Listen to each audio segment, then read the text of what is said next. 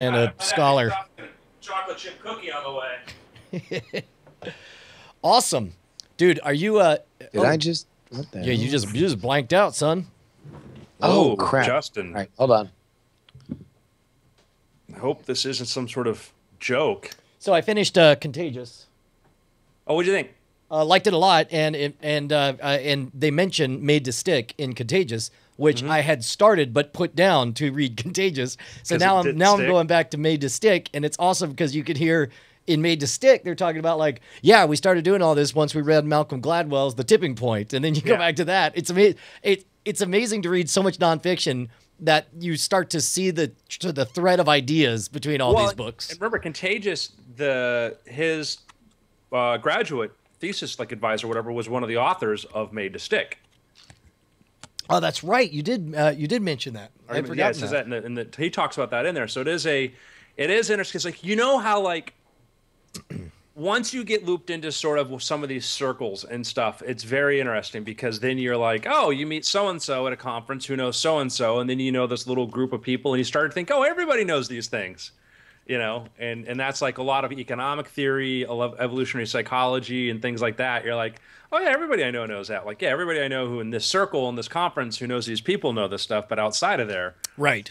They're all brand new ideas. like a lot of the Steven Pinker, like the decline of violence and that sort of stuff. To us, it's just been like, well, yeah, duh. But I mean, you go around outside of kind of that particular. Man, circle. I read this alleged refutation of Pinker's book, and it's like his only point he had was like, no, it's not getting better. It's like there's still a lot of bad stuff. He just listed all the stuff that was bad as if like that in any way invalidated Pinker's claims in the book. Yeah, my mom was kind of a jerk to me yesterday. No, she wasn't. She's a sweetheart. But yeah, it's that type 1 and type 2 error. It's the inability to understand, that's my question often to these people is like, oh, things are the better or worse. Like, how do you measure this? How do you measure this other than your personal feelings? What metric do you use to measure this? And then we can start to have a discussion about this beyond just our feelings and our intuition. Yeah, well, and especially like and if you want to, make his thesis a little more laborious, you can say, by these metrics, this trend is blah blah blah blah, and then it's like I don't know. Here, let me hear Justin talk, and then we're ready to go. Again, Check. 1, 2, 3. 1, 2, 3. great. He can talk, Brian. E, F, G. All Does it right, all the time. deleting. All right, ready to go in 5, 4, 3, 2, 1. Welcome to Weird Things. I'm Andrew Main, joined by Brian Brushwood, Oh yeah. Justin Robert Young. Hey, friends. Yeah, we're all friends here, right, guys? We're friends. We're friendly. I mean, you wouldn't know it from the way we sometimes behave in our Wait, fantasy scenarios. I totally berate Justin, the one person who's been there for every important endeavor I've ever done, and without which I would probably be living out of my car in Fort Lauderdale. Well, and the funny part, Lax. the funny part is how uniform you are about it. It's like there's no other move than besides calling him a shaved ape or like a Unshaved, Sasquatch. yeah. Well, when you're that indebted to somebody, Listen, you got to create leverage. Yeah. You got to just make it anywhere you can. Yeah. Yeah. I mean, if I'm start being nice to him, you're going to think one of us has cancer. So. Oh, dude. Exactly. No, I mean, we can't worry the kids. Yeah. So, guys, I am excited. I'm not just excited because I saw the Spectre trailer, mind you. No, I am. Did you see the trailer, Brian? No, I haven't. I pity you. But you're deeper into Bond than I am. You went back and Deep rewatched into all Bond. the Bonds. Deep into Bond, yeah. Yeah. No, I mean, it's been uniformly excited people. I mean, Good. But No, that's it's not what I'm great. here to- It's I mean, as for whatever you thought about Skyfall, I think it was a very well made movie. It looked really, really cool, and it's kind of brought a different sort of aesthetic, I think, to the Bond franchise. And I mean, I think Casino Royale did a good job in that as well. But this is awesome. It feels like its own entity. Like it feels like it is a sequel to Skyfall in what its look and everything. And like Christoph Waltz, I was kind of worried would kind of be a little bit too on the nose as a Bond villain, but the way that they have chosen to introduce him in that trailer, I think, was note perfect. It was great. You know, there are things you want things to be when they appreciate what makes them great, and that's what's cool. But I'm not here to talk about that, guys. No, hell no. I'm talking about something else that has me tingly, excited. What's that? You know I like caves.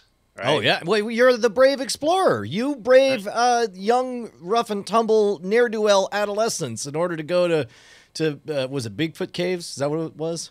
It was Ape Cave. Ape Cave, Ape Cave. Which reminded me of a Bionic Man episode, but I'll forget about that. Gentlemen, and I like lava tubes. I love lava tubes. That's actually what I was in as a lava tube. Why do I like lava tubes? Oh, because that's where we're going to live in the future, on Mars. That'll be the first place we go. We could also live in other places in lava tubes too, Bri. Justin. Here on Earth? Well, yeah, but I mean other places, not this place. Gentlemen, there are some other people who understand this, have seen this. Well, I mean, people thought about this for I think original Buck Rogers was the guy who went to sleep in a cave on the moon. Maybe not the original. Anyhow, I digress. Point is, David Blair and colleagues from Purdue University in West Lafayette, depends on what part of the where you are in the South or not the South, if it's Lafayette or Lafayette, used computer modeling to determine the stability of lunar lava tubes with different widths, roof shapes. Oh, man, I didn't even think of that. Of course.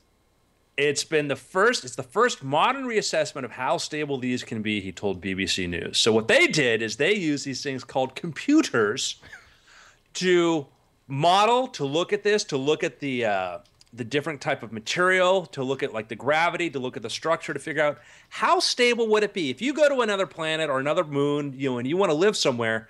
You know what? You want to live probably. The lava tubes are great. The reason lava tubes are great or caves are great on other planets because of radiation.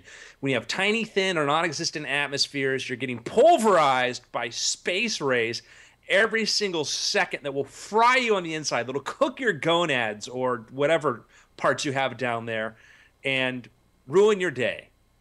So you need another way to survive. So don't wait. Don't. I'm not looking. Wait. I'm not looking. Brian, because it gets better. Okay. It All right. Better. Okay. All right. The winner of the most awesome, because you're thinking, all right, lava tubes. Okay. How cool. I mean, lava tubes. All right. I've been in like a garage or I've been in there. Like, how cool. I don't want to live in a cave like some sort of dirty mole person. No offensive to mole people, by the way. Okay. It's just a perception. Okay.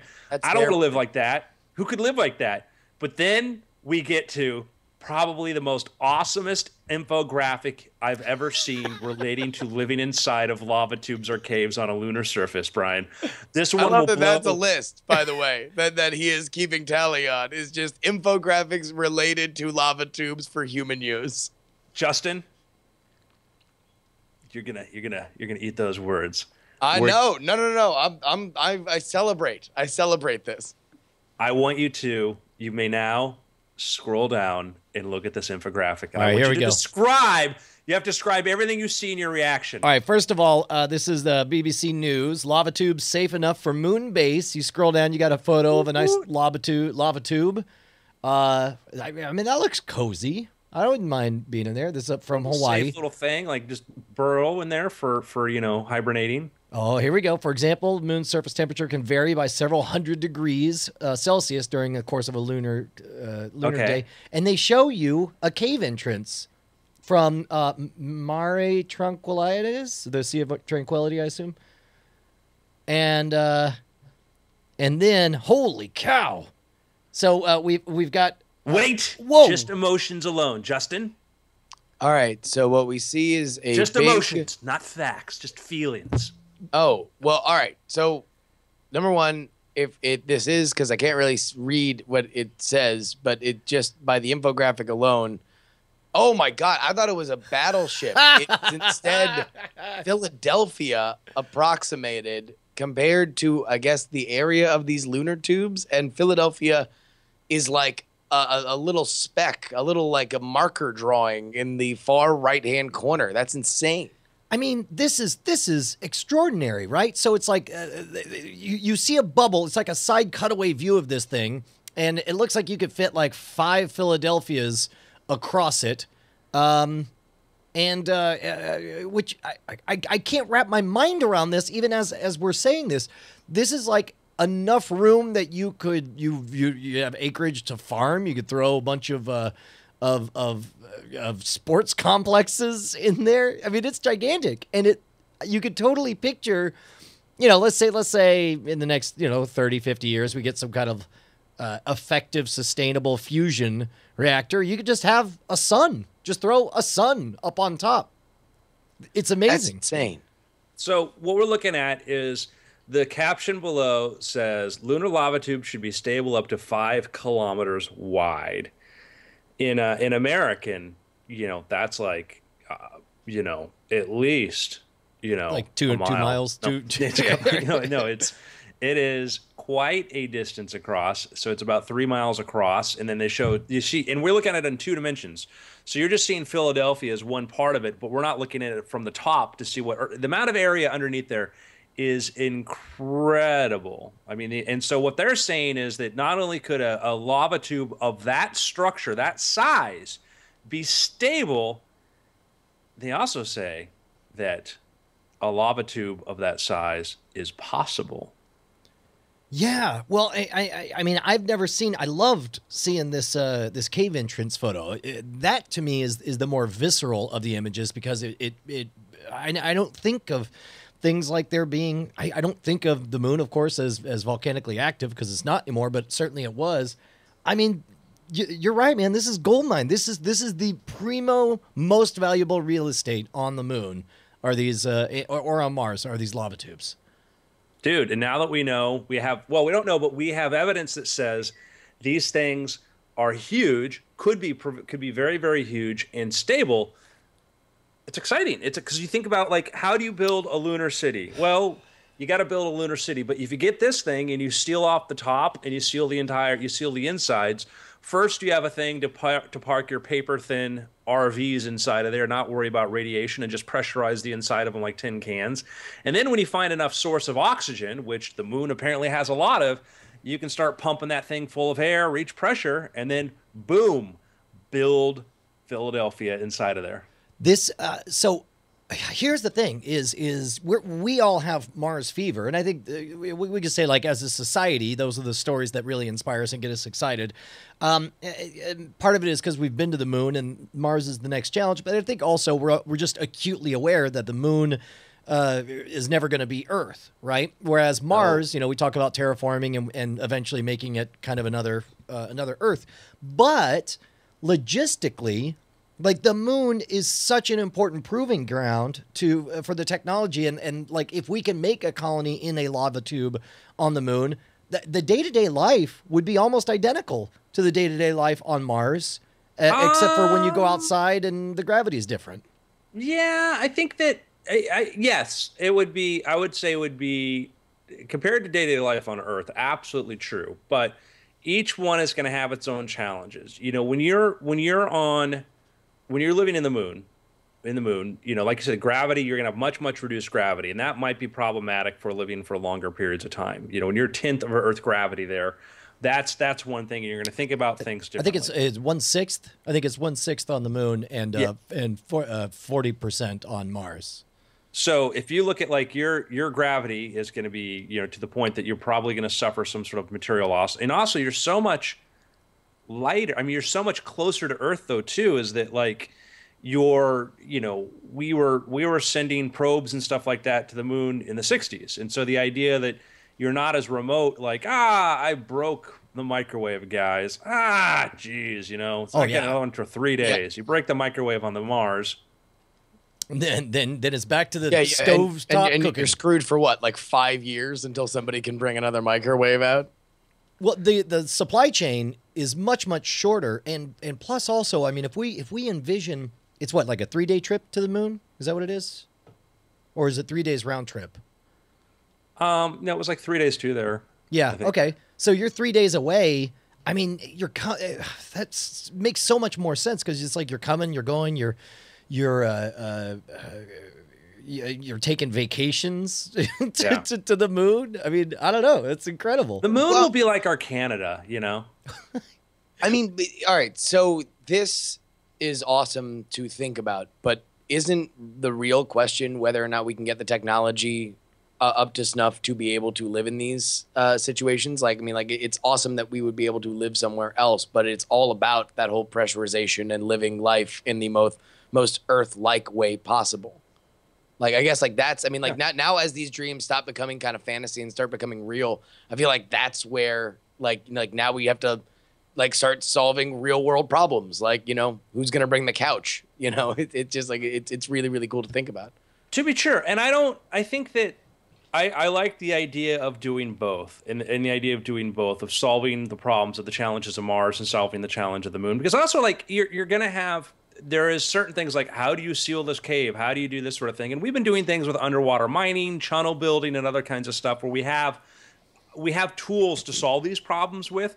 But at the end of the day, survival, you know, how to survive on the moon is going to be very different than how do you survive on Mars, given the different materials that are available. You're talking about in terms of, you know, in both cases, in as much as possible, you want to live off the land. And obviously Mars, it's very important to do so. If you can envision a vastly reduced expense to get to the moon, thanks to, you know, like the 3-stage reusable rockets from SpaceX or whatever, you can maybe bring a lot more equipment that way. But I mean, yeah, they will be different. But as far as the, you know, from Earth, if we were to see a person living on Mars and a person living on the moon, I'd say like 95% of their day is going to look identical.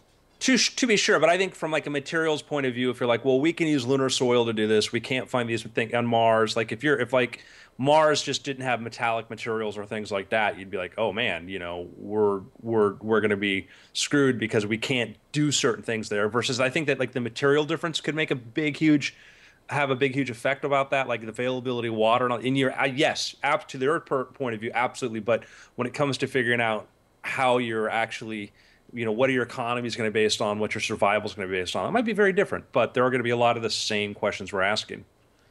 And I think that, like, and you mentioned, like, you know, making Mars Earth-like. I mean, yes, but then it's going to be its own thing, you know. So who builds the first lunar tube colony? Like how does this happen? Yeah, I would imagine a government, right? Unless it's like a Planetary Ventures, the space mining conglomerate? Yeah, but they're all just mining asteroids. Yeah, but certainly like something like that could be put together. Because again, like once the price to get to orbit plummets, all of a sudden you get all kinds of speculative. The idea that it's a factory town on the moon. Yeah, we're doing some stuff on the moon. That's what I would imagine. Yeah, I think that you're going to, you know, you're going to get, you know, Google has their own lunar project where they're like, you know, willing, hey, you know, we'll give you a prize if you know, put something on the moon and you can explore it, whatever. And you know, you get into, I'm not a believer in trying to build a business model on tourism. You know, I'm all for tourism or space tourism, but you don't want to build, you know, the future of humanity's exploration of the universe on tourism, because that is an extremely fickle beast and can come to a crashing end. You want things that are sustainable. And, you know, Mars is not going to be sustainable for a hell of a long time because, you know, you think about, to give you an example. People say, oh, why don't we make iPhones in the United States? Why don't we make iPhones in the United States? Why don't we make iPhones in the United States? Glad you asked that, Justin. Technically speaking, you know, we can make an iPhone in the United States in theory. But when you build an iPhone in China, in a Taiwanese-owned factory, and you hire Chinese people to make them and Chinese robots to make them, part of the advantage there isn't just that there's a skill set or they know how to do it. Actually, the skill set belongs mainly to the Taiwanese and the Apple engineers that know how to do this, but because they have a supply chain there. The place that makes your LCD screens or your screens is a mile down the road. The people that make the microchips are 10 miles over this way. The people that make the motherboards are over there. There's an entire supply chain there, batteries, everything.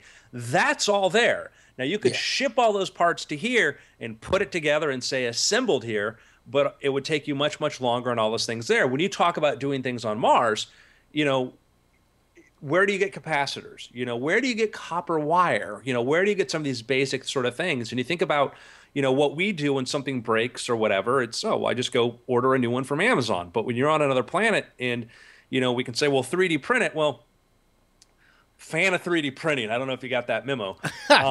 There are many, you can't make most things with 3D printing. You can't make paper with a 3D printer. Right. Well, yet. So let's get back to, like, if not space tourism, then what is the draw that makes it sustainable on its own? And I guess one of the nice things about the moon is that we know some of the materials that are valuable there. Like, is it helium-3 that they have that would make it profitable to set up a thing? Hold on, I'm looking at an old Popular Mechanics article here. It says mining the moon. The price, I think it was like $40,000 an ounce. I want to say 40. There you go. Yeah. Projected value of $40,000 per ounce. 220 pounds of helium-3 would be worth about $141 million. Okay. So, but understand too, that's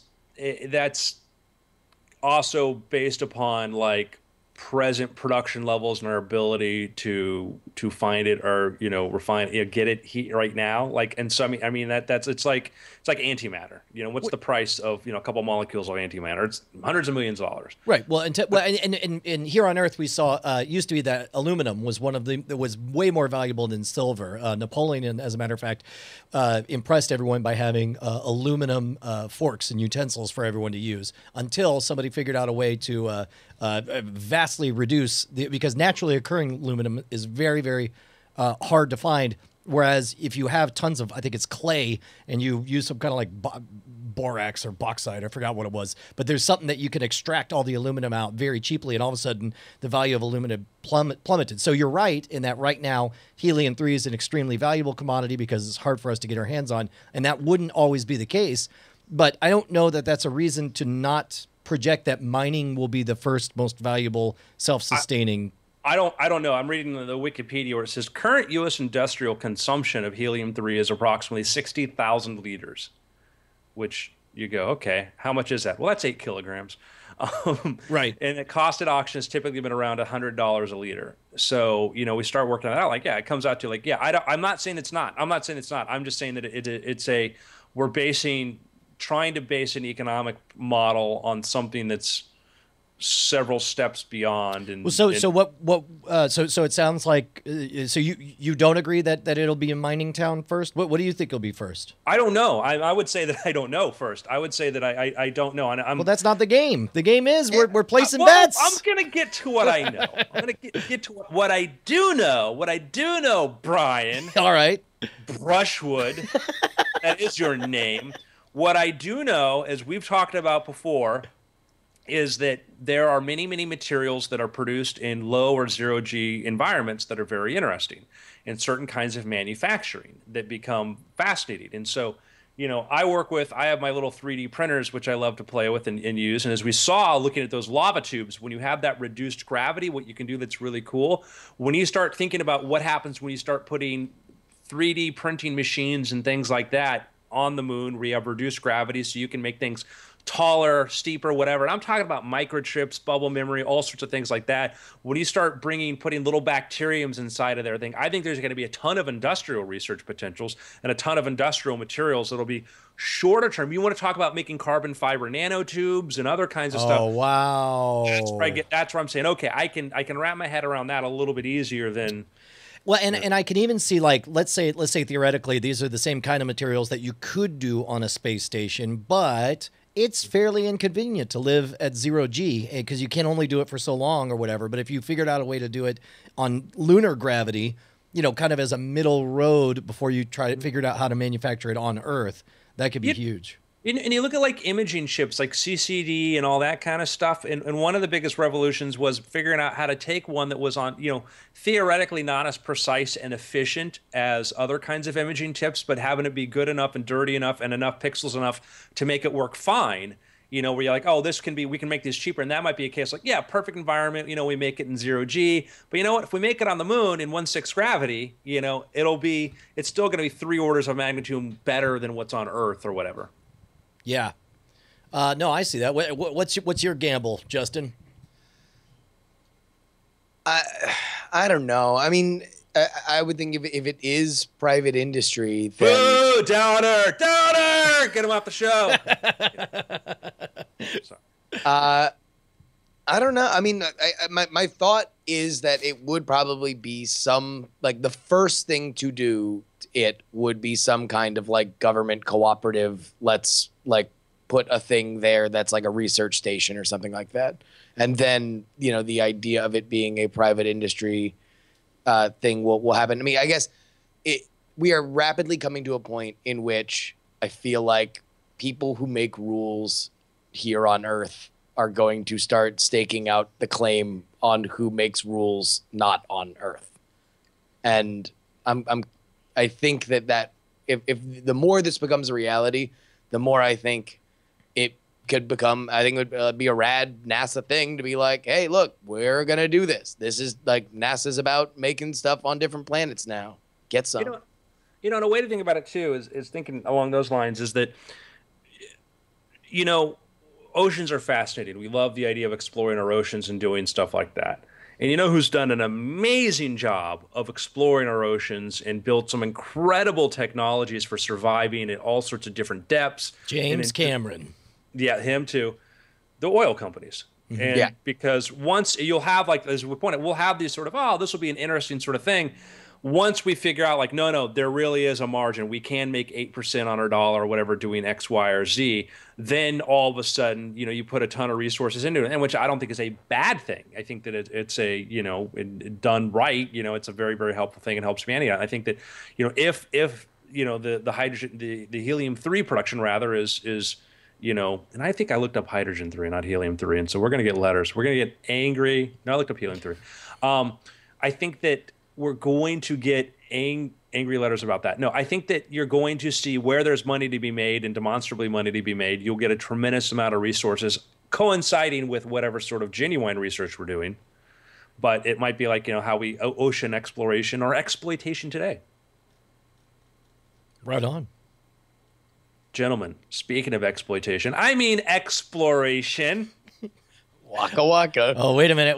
I smell where this is headed. Hang on. Let me type patreon.com/weird things. Wrong, Brian. I was totally not going to go there. Oh, sorry. Well, I'm just going to leave this here where everyone can see it. All right. I was actually going to go there. We have a Weird Things Patreon. If you want to support the Weird Things podcast, you can go there. patreon.com/Patreon. Somebody else take over. Patreon.com/weird things. That's it. 440 patrons. Thank you guys so much. Your support has made possible not only us doing this on a regular basis, but also bringing on the amazing Neshcom as our producer. So thanks for being a friend. All right. Now, speaking of Neshcom, the producer, he took over a little project for us, a much neglected thing, which was the Facebook Weird Things Com. Facebook.com/weirdthingscom is where I'm headed. Hey, look at this. We're all legit now. You look at there, Neshcom that's Bryce, by the way, has been posting some interesting stuff. He has, the latest one is a dead girl solves her own murder. What? Which sounds totally legitimate. Totally real. He's got an article about the current mission to put astronaut Scott Kelly into space while we monitor his brother on Earth to see how different it is. And some other interesting articles. So he's just started doing that. So if you want to go like the page and follow it, go to Weird Things Science. It's a science website, apparently. Go there, and we'll also be posting the podcast there, too. Now, there's weirdthings.com, of course, but we also have a Facebook. We have a Facebook, guys. Dude, if you're just a fan of the podcast, why don't you throw us a like? Yeah, come on over. That it's facebook.com/weirdthingscom. Nice. Gentlemen. So we have agreed it's our mission to live in space, right? We're all going to live in space, right? Sure. Yeah, man. Hell, I'm ready to go right now. Yeah, Brian, you gonna go live in space? Well, I mean, I'm going to live in space, to get to Mars, but then I'll live on Mars. All right, cool. I don't think Cool. if Mars is in Earth space. is mine. It's all a trick, all Oh along. man, what an elaborate ruse to get everybody to leave so you can crown yourself emperor. Hi, everybody. Oh, Where- catch up. I'll meet you Yeah. there. Bye. Sits in the garage. It's good. It's good. I'll be there. I'm gonna clean up, guys. Take care of some things. Like, oh, they're gone. Oh, they're gone. I was like so stoked about the whole premise of the show Last Man on Earth because I'm like, man, if they can really do a show just about one guy left on Earth, that'll be awesome. If it breaks down into some sort of like there are other people and all that, I'll be disappointed.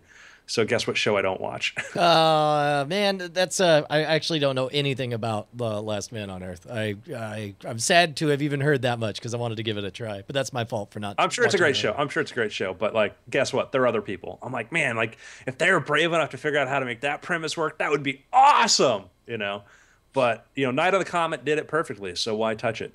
The other people one. So, guys, I don't want to scare you. Yeah. Yeah. All right. Seriously. We keep asking like where are the aliens at, Yo, where my aliens at?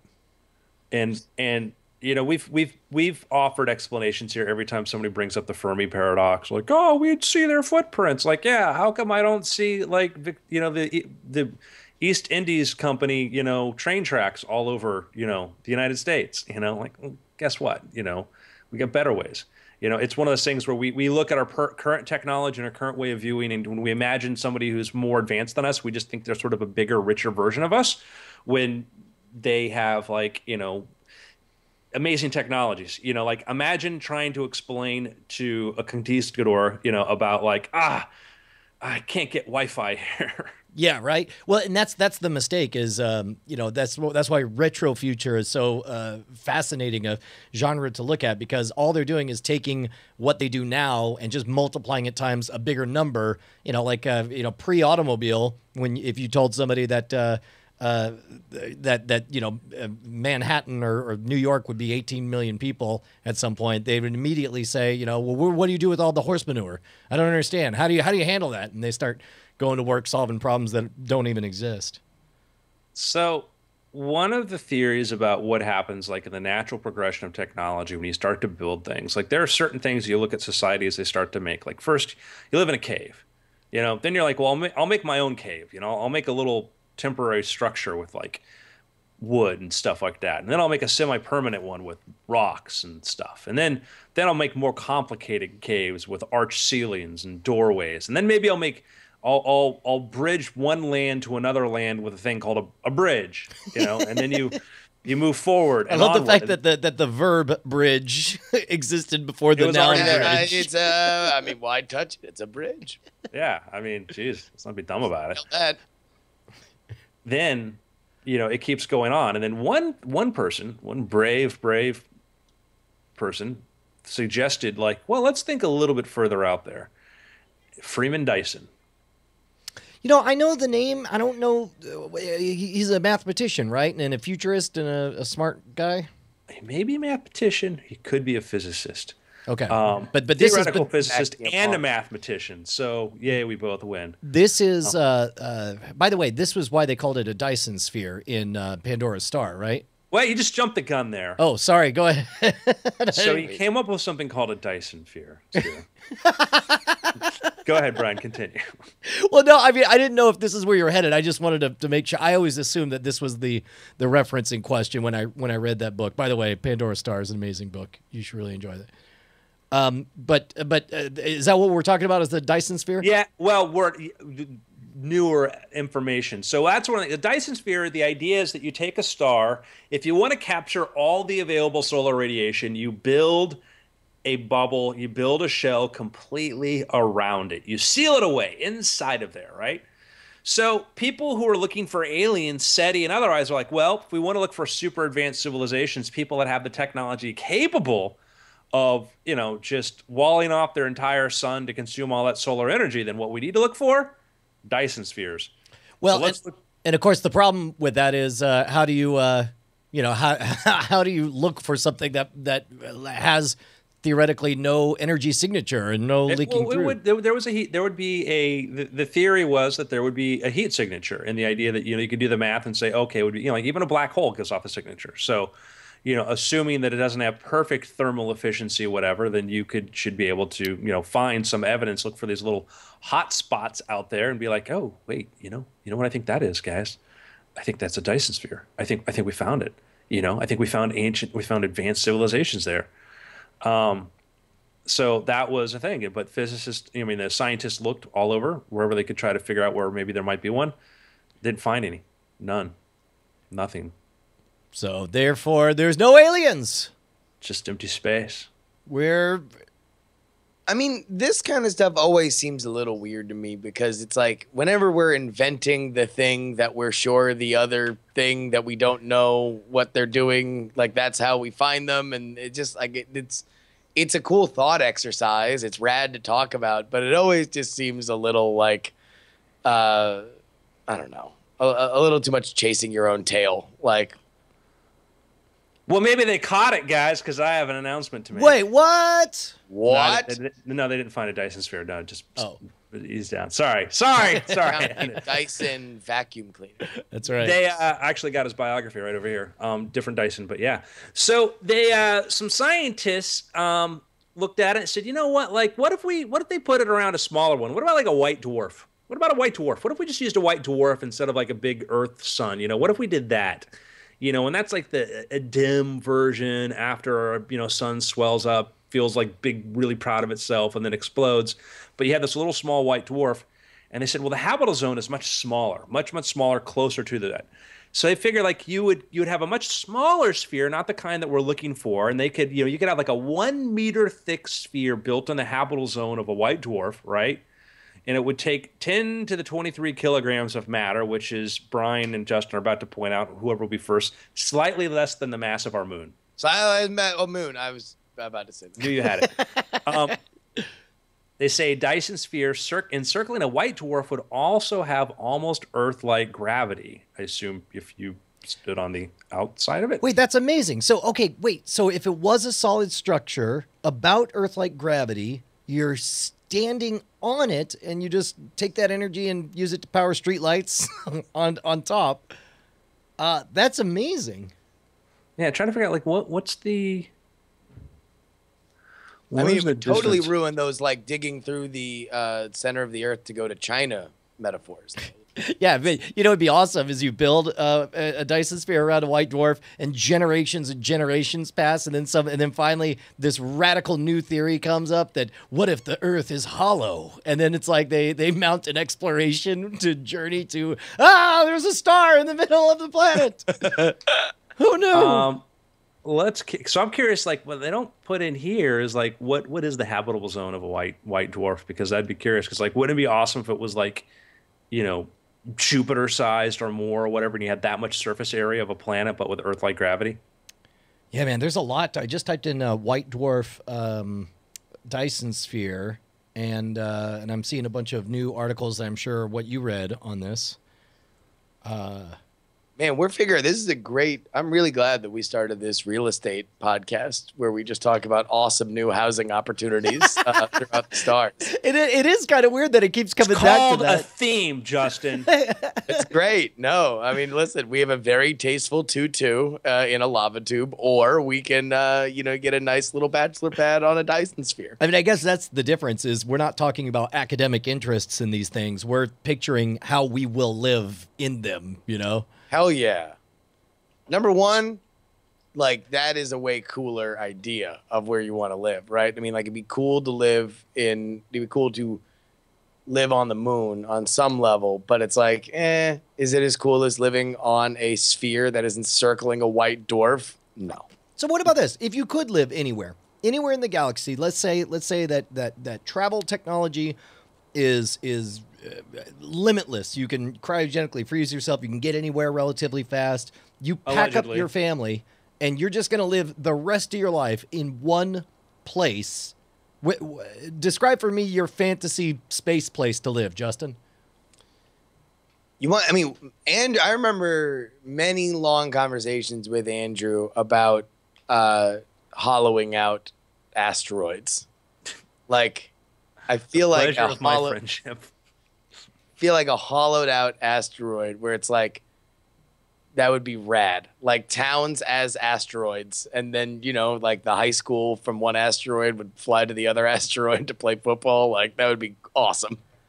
I really love that, actually. And then each one has their own laws. You go to Las Vegas asteroid. Then meanwhile, you go to I don't know, an asteroid that lives like it's Victorian England or. Oh, hell yeah. And then there's one where it's like mandatory heroin use or something. Yes. Like, Amsterdam, the asteroid. It's an asteroid, man. Yeah. We didn't hollow this out to be boring. Man, and that's one asteroid that's like, no, that's what we did. We're all really boring. There's a cosplay asteroid where nobody's there'd be like a Harry Potter asteroid where it's like they got all this technology meant to. There's a play cos asteroid where everybody does Bill Cosby impressions. That would be amazing, though. Imagine a world or an asteroid where they use advanced technology to simulate supernatural powers for everything. So it's like that you walk in and the first thing they do is they're like, "Welcome to superhero asteroid. Here we're going to outfit you with this. You have to wear this hat all the time to monitor your neural impulses, and then you go into this city. They've created Metropolis or whatever, and you just think, like." Levitate this object with my mind, and it starts moving. And of course, what it's doing is the computers are reading your thought. You want that to move, and so hidden maglev technology causes it to move. Number one, there's no sentence that has been spoken that is more awesome in the English language than "Welcome to superhero asteroid. Please keep your hat on." Here's your hat.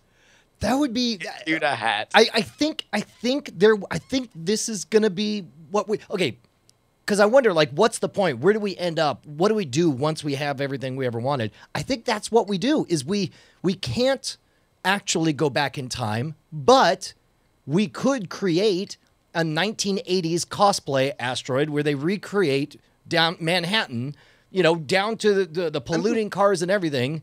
In this one area, and you could go and be in 1980s. Like, think about it like this. We live now in our culture in a very fractalized culture in America and the Western world because of the internet. You can find and ingrain yourself passionately in the smallest little niche and kind of surround yourself in it. It still blows my mind whenever people, and me included, talk about oh, Twitter is going crazy about this thing. No. Twitter, by and large, is not going crazy about the thing you think that they're going crazy about. All your friends on Twitter are doing it. We have so tailored our own universe. And, when I think about, my family coming over from Europe, only a few generations ago, that at one point somebody was like, you want to know what? This sucks. I'm leaving. I'm going to the United States. Deuces.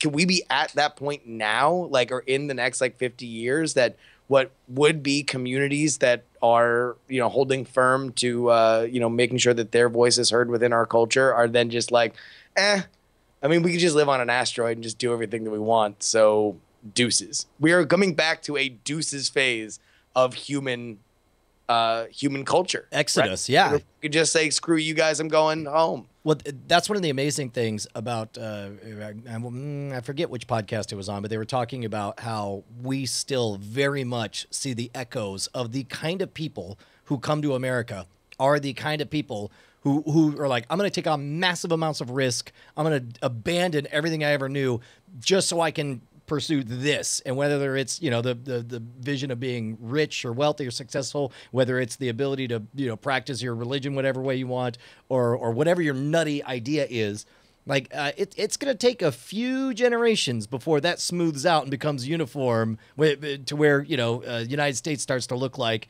Eastern Europe.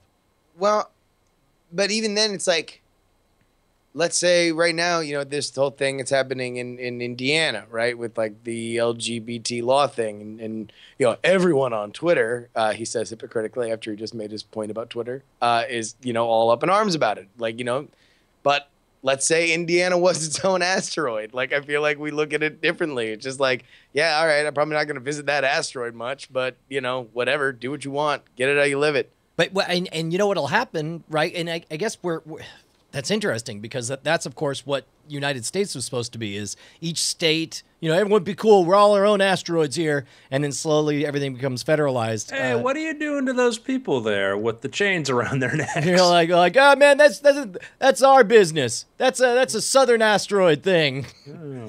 Oh, all us southern asteroids have different values. It's vital to the economy. Yeah. And then, at any rate, I would imagine that you'd see kind of a similar thing. You'd have, I think there would be this explosion of like crazy.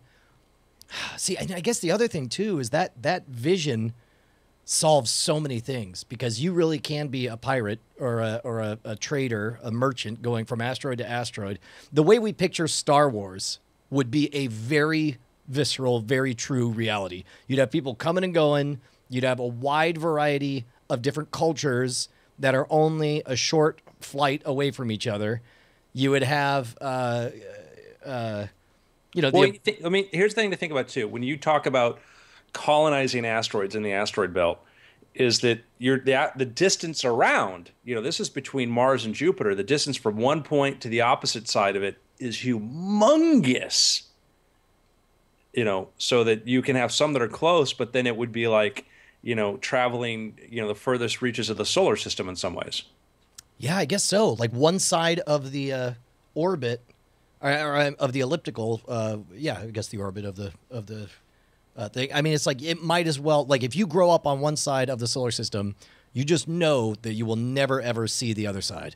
Man, there'll be some like crazy explorer who's going to take a 20-year journey, and he'll be like the Magellan who actually made a full lap through the asteroid belt all the way around. I feel like that's one of those, like, you know, Manhattan, like, how do you control all the horse poop arguments though, right? Like to even think of our current, you know, idea of travel and lifespan at the point where this kind of stuff is a reality. I feel like, you know, this will all be in many ways subtly and in many ways radically different. Yeah. Creed, I've been trying to do the calculations to find out how much surface area there would be on this white dwarf. Yeah. So what did you find out about how far out the habitable zone is? I got one estimate that put it at like 1 trillion kilometers. Okay. I guess how many in AU would that be? Let's see. Well, it would be smaller than an AU. It would be significantly smaller than an AU. Look, I love this. I love the fact that I could just go to Wolfram Alpha and say 1 trillion km in AU. Which would be way more than AU, so that's the problem. I'm getting bad numbers here. Oh, yeah. No, that definitely comes up with 6,685 astronomical units. How many Philadelphias is it? So, I'll put width of Philadelphia. Welcome to our new podcast. Google it on Wolfram Alpha. Yeah, look at that. Philadelphia is just 1 mile wide. That's amazing. Wait, really? Yeah. It's less than a... Wait, Mars feature? No. Sorry. It's doing the Mars feature. Apparently there's a feature on Mars called Philadelphia. No, that was just that one time that they showed the film Philadelphia. Yeah. Huh. Per year. Crazy. And nobody knows what's happening. Everything is going crazy here on Wolfram Alpha. Wolfram Alpha, you're drunk. Just giving out gibberish. You're like, Philadelphia. Oh, you mean on Mars? Oh my God. Would that be the best April Fool's Day ever if Wolfram Alpha, like what has come to be known as like the most trusted, snap your fingers resource for, big problem mathematics, like all of a sudden was just like, yeah, okay, well, here's your answer, but also it's 1 billion tulips. It's amazing. I found an answer. Okay, what'd you find? All right. About basically 1.5 million kilometers diameter. Okay, and that's okay. So 1.5. It's million. They say white dwarf habitable zones like 0.1 AU, 0.01 AU, 0.01. Wow! So if you were going to let's say Dyson sphere out of the picture, you spot yourself a white dwarf. You're like, it's a good spot. We're gonna throw up a little orbiting station here, and we're gonna get really really close. I wonder how much like our version of Earth it would feel like, because it would have to, if you're gonna be that close, it'd have to be a small object. Be great hot water. Great. Oh yeah. Oh man, immaculate hot water.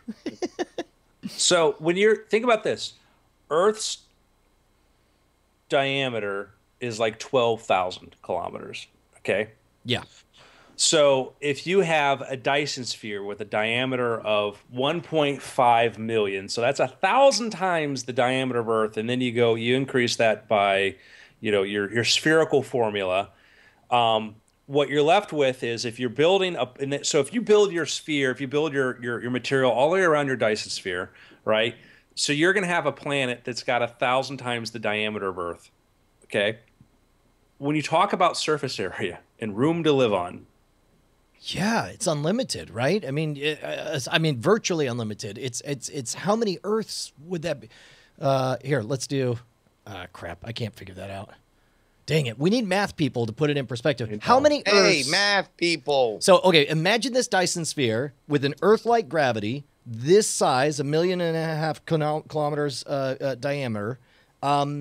We could do this number, but I'd love somebody to send it in to us or post it on Weird Things Com Facebook.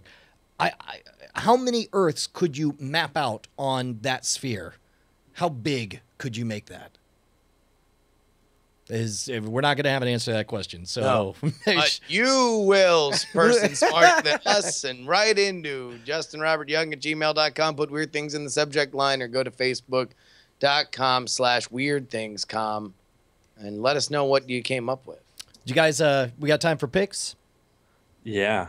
Oh, hell yeah. I'll go first. Last week we talked about how I was reading, or I think my pick was Heroes of the Storm, but I went back to reading Contagious, which was a pick from Andrew, and we had talked about how it was based on, or kind of picked up the mantle from Made to Stick. And so now that I finished up Contagious, I'm reading Made to Stick and really digging it. It is a very direct, simple set of characteristics that these researchers have found with sticky stories. And they start off talking about urban legends that are patently false and yet so sticky that we can't get rid of them, like the kidney harvesting idea that you wake up and your kidneys taken, or the fact that there are 0 recorded cases ever of a stranger poisoning candy and giving it out at Halloween.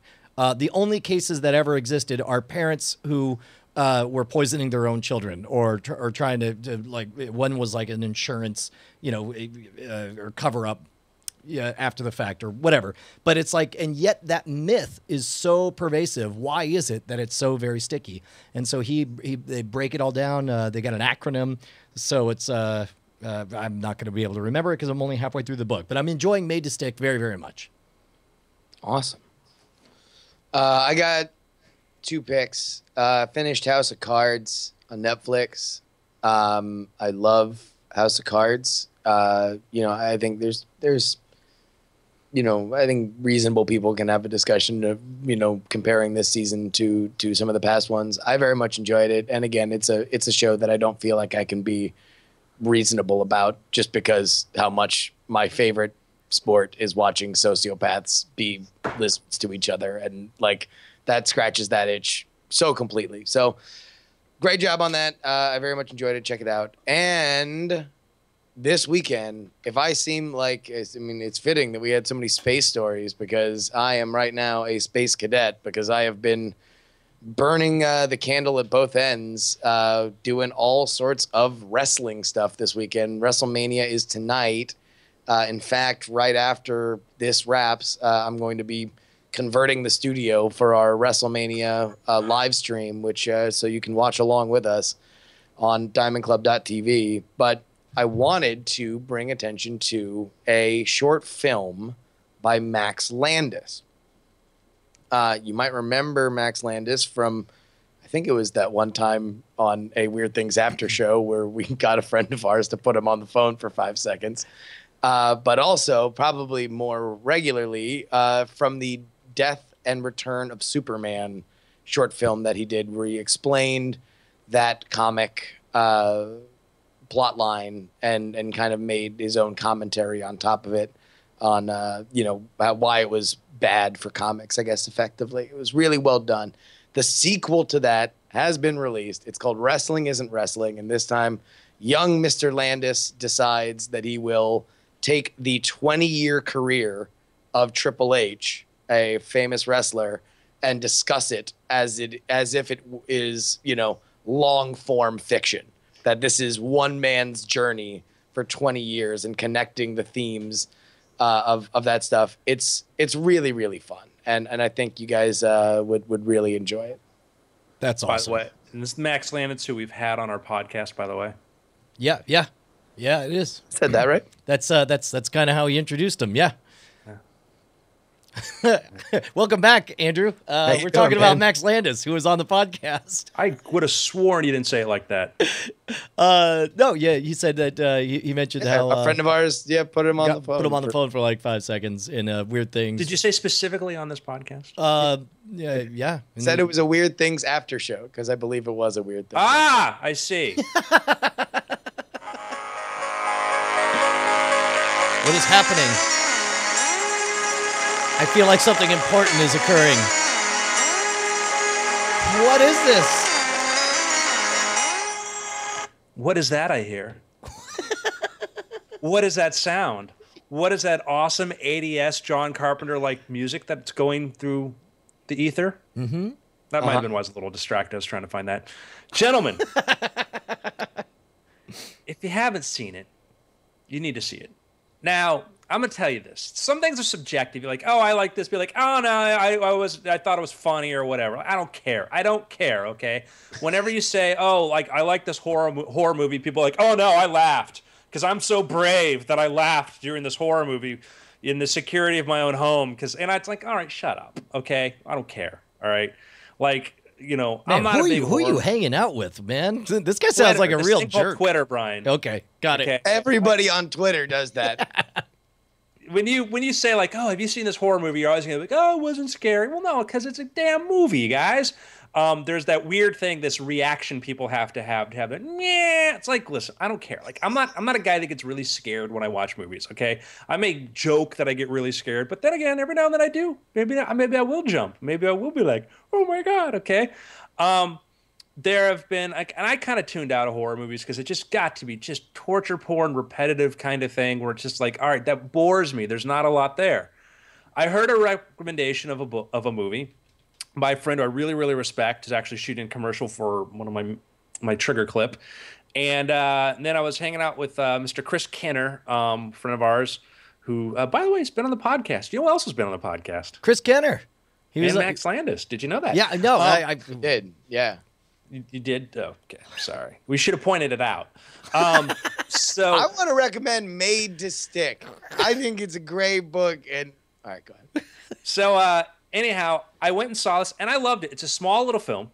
Now I'm gonna tell you, like, I mean, it's like they're like, all right, this could silly, this could be done better, or whatever. But overall, it was a great little film. I haven't enjoyed a little film like this in forever. It's called It Follows, which was supposed to go to video on demand last week, but because so many people liked it, they decided to do a wider theatrical release. Don't watch the trailer. Don't go to see the trailer. Don't look at it. Don't know anything about it. I knew nothing, and I enjoyed it. And I had somebody said to me, like, "Why watch a trailer? Does it seem that scary?" Well, like, you're watching a damn trailer, you know. The less you know, the better. And it's not like Cabin in the Woods-y sort of thing, which to me was like, I should have, would have been better if somebody told me this, because then it'd be like, all right, I'll enjoy it more, But Cabin in the Woods was clever. But no, it is clever in its very own way, tightly put together, shot against the backdrop of Detroit, which is frightening enough. Terrifying. I had chosen Detroit, and it's like, it's all the little things that just feel wrong, stuff you just don't see, like giant LED high fancy pants expensive billboards that are just broken and left Did you broken. see it? What's that? Have you seen it? Seen what? It Follows? No. Okay. I'm talking about Detroit. And it's done in this sort of this timeless sort of thing, and then they have things like there's not like which is kind of cool. I mean, you can tell it could take place modern day, but they don't do a lot of things. It's not like, oh, I'm getting texts and I don't know where they're coming from or whatever. It's about dealing with a scary situation, your relationship with your friends, whatever. The soundtrack is kick ass. I loved the soundtrack, and at first you're like, well, this is a little, and then you get into it, and then you dig it.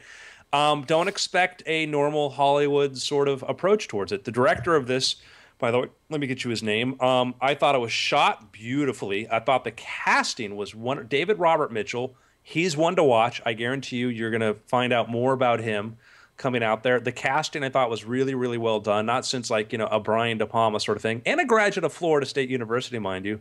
Who would have thought? His last film was The Myth of the American Sleepover. So he likes good character stuff. So anyhow, that's one pick.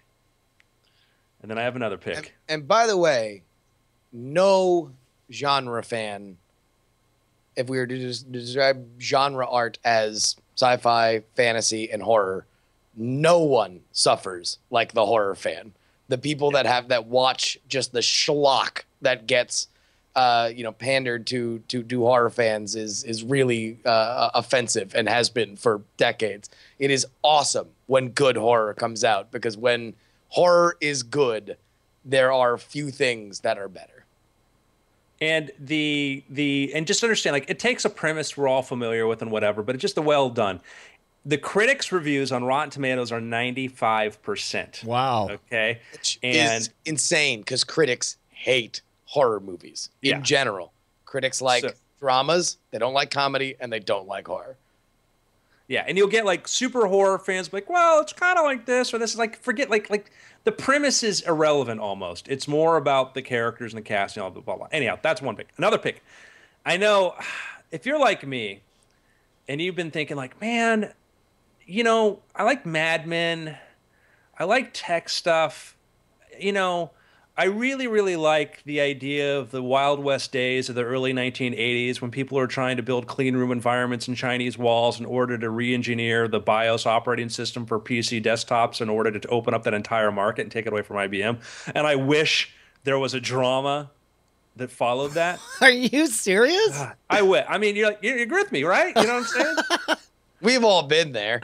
You're like, man, it's a fascinating point in time when, the PC computer is just this amazing world-changing piece of technology, and IBM Big Blue still controls a large part of the market, all because of one chip, one copyrighted chip that laws prevented people from just outright copying. And then finally some brave individuals figured out that if they could, figure out how to create an operating system that did everything without copying their code, then that would open up the market for clones and change computing as we know it and radically reduce the cost. Eventually the Koreans would take over the market for that period of time. It would be amazing. But who would be crazy enough to make such a show? This is awesome. What I have no. Wait, is this a theatrical release? What kind of? Where did you see this? I know that there was. I think, is this *Halt and Catch Fire*? *Halt and Catch Fire* on AMC. Yeah. No Season kidding. 2 starts next month. Season 1, I'm halfway through Season 1, and it is a TV show about exactly that. About this guy, leaves IBM, shows up at a computing company in Texas with the idea of, like, let's reverse engineer IBM's operating system so we can create our own clones, and sets his company on a perilous course. So it's a very interesting. It stars Ronan the Accuser, which Lee Pace, yeah. I look at it as one big Marvel one-shot.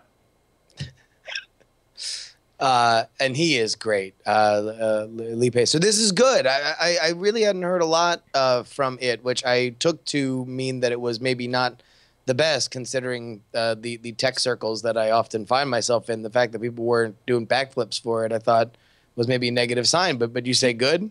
Here, it's good. Now, here's the thing you have to have going. You watch it and you're like, okay, either consciously or unconsciously, there is a formula that they're following that they're maybe trying not to follow. And first off is Mad Men, another AMC show, is that he has this sort of Don Draper-esque sort of back, where is he from? What's his motivations and all that? And I think it leans a little bit too much on that. And I think that the other characters, Mackenzie Davis, she's great. And I think Scoot, the other guy, they're all very interesting characters. I think the Mackenzie Davis character is maybe a little bit too, Riot Girl, to almost make her too much of a cliche, but I think she's a great actress. So I think that we'll see where that settles in. That's my thing. It's like, man, it's like the very limited archetypes that people draw from. We need a programmer. Well, obviously she's like a riot girl. It's like, well, maybe women have many different points of view and opinions, and you know, they don't have to have. Not everyone has to have these daddy issues that compel them. But anyhow, point is, still very well done. I'm enjoying it. I'm halfway through. And I think the biggest problem with *Halt and Catch Fire* is the damn name. It's a clever name, but it's too clever. Yeah, it should be like computer show. Think of Computer AMC. Wars. AMC, Walking Dead, Breaking Bad, Mad Men, *Halt and Catch Fire*. What is this, like a military? No, it's about the halcyon days of the early '80s when they were trying to reverse engineer IBM's boot chip. Computer cowboys. You're like, what? I was like, no, yeah. So I think that they need a better name, maybe. Silicon Dreams. Hey, so I got to follow up on. Wait. Best thing right now, free for another 10 days on AMC. Oh, the whole first season? Oh, get it. The entire first season for free. Okay. All right. Your mouth. There's an app that sometimes sort of works, which you can then press play on the app and watch it on your Apple TV, or you stream it, whatever, and you can watch it on your other device. And you can watch it from the AMC website. So it is free. Is it a Flixer? Is it a Netflixer? Usually AMC is pretty good about putting their stuff on the Flix. If it was on Netflix, I would have said it was on Netflix, Justin. Hey, did you know that we had Max Landis on Weird Things a while ago? It was really amazing. I have to point that out. They say it's free for 10 days. I don't know, and then probably it will end up on Netflix. But I'm not assuming anything. So I have to amend my reaction to Justin's pick from last week. Last week you picked the Unbreakable Kimmy Schmidt, and I, sort of indicated that it was just a little bit too structured of comedy for me. Let's go back. Here's the tape. Yeah, I'm Brian. I don't think it's that funny. Yeah. And we're back live. I have watched most of the episodes now because it's the kind of fare that's easy to put on with Bonnie because it's only a 22-minute commitment and so on. And there are. It's still very hot and very cold. Like there will be a very funny episode, and then there'll be one that is just not funny, or But universally the character, I'm in love with the guy playing Titus. I think Titus is a fantastic character, and you notice that they write the bit like I'm certain he got the gig based on his ability to monologue with himself in an entertaining and I don't want to say believable, but like you go along for the ride as he's chiding himself and trying to talk himself into having the courage to do X, Y, and Z. I just watched the episode where they reveal, and I don't want to spoil it, but it's worth treating as a spoiler, where with the trial for the person who kidnapped Kimmy Schmidt, and you find out who that is, and you see him in action. I thought that was pretty good. Who kills it? He just slays it, just murders it. And this person needs to do more comedy. Yes, whatever he does, it's brilliant. It's brilliant. Agreed. So anyway, I with reservations, I'll say I'm on board with Unbreakable Kimmy Schmidt, just because it's like when it's bad, it misses the mark pretty far for me. But if you don't mind rolling the dice, there are some pretty good gems in there. I'm scrolling through Netflix, seeing what's available right now. I don't see *Halt and Catch Fire*. Have you guys checked out? It was the Unbreakable Kimmy Schmidt. I was talking to Max Landis when he was on the podcast. He recommended it. He was on the show. What? Oh, man, we're going to be having this conversation. This is going to be a hilarious joke when we're in our lunar tube hanging out. I'm just going to point out, whenever I tune out, I'm only trying to find the next topic. I know. By the way, I believe tonight is the premiere of the Scientology documentary on HBO. Oh shoot. Let me double check on that. Oh my gosh. Yeah, no, I think it. Yeah, no, that's. No, it's not on yet. I mean, it has not been on it. So man, I might get HBO just in time to watch this. It's Alex Gibney, right? I don't know. HBO Go says my Flash is out of date. Guess what, HBO? Your Flash is out of date. HBO. That's a great insult. No, your Flash is out of date. Yeah, so apparently I think that's on tonight. So that should be interesting. Sweet. And, all right. It'll be a great WrestleMania post show, folks. You got yourself a nice little Sunday. Heck yeah. All right, guys. Someday I'd like to get Max Landis on here. I'd love to have him on. You know, the thing is Oh, God. Nothing's more embarrassing than getting called out on that. It's been weird. Shut up. Shut up, all of you. Beautiful. 66 minutes, 32 seconds, Neshcom. That's amazing. Hey, I know you've got to run, Justin. I can do maybe a super short after things, or I don't know what we have to yeah, talk unfortunately, on. I got people coming over, so I got to start building the studio before it gets more packed in here. But well, I'm committed. Committed to the bit.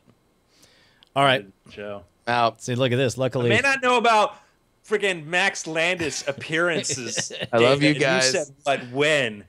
bye, Justin. Well, here I'll run to the restroom real quick, and Not if I go first. oh, doggone it! So I'm just gonna leave it running right now. In the meantime, we can play a little bit of this stuff.